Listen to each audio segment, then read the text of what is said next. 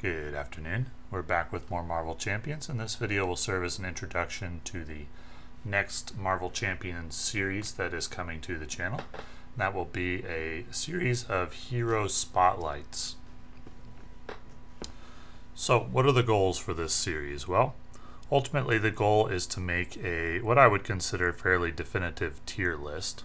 So the format for the series will be, first we'll take a quick look at the deck that will be playing with a particular hero, and then we'll have some gameplay videos on as high a difficulty as that deck can manage, and we'll include some victories, and we'll include at least one loss, and then we'll take a more in-depth look at the hero, at the deck, and give a buying guide, i.e. where to find the cards that are included in the deck and which cards are essential for the hero in general and which cards can be replaced. The goal is, as always, entertainment, and also to help players avoid the situation where you buy a hero pack or an expansion expecting that the cards contained therein will be very strong, ultimately to find out that they are not very strong.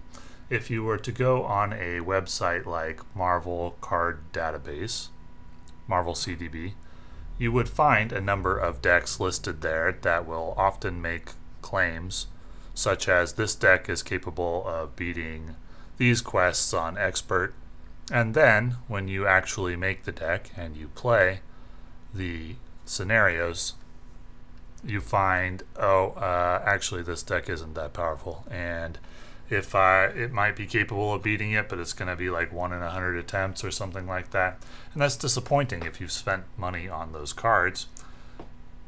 When I was a college student, I would not have been able to afford to just go out and buy more cards, and when I used to play Star Wars CCG, I would be quite sad if I picked up cards through purchases or trades thinking those cards would be very strong, and then they didn't end up being very strong at all.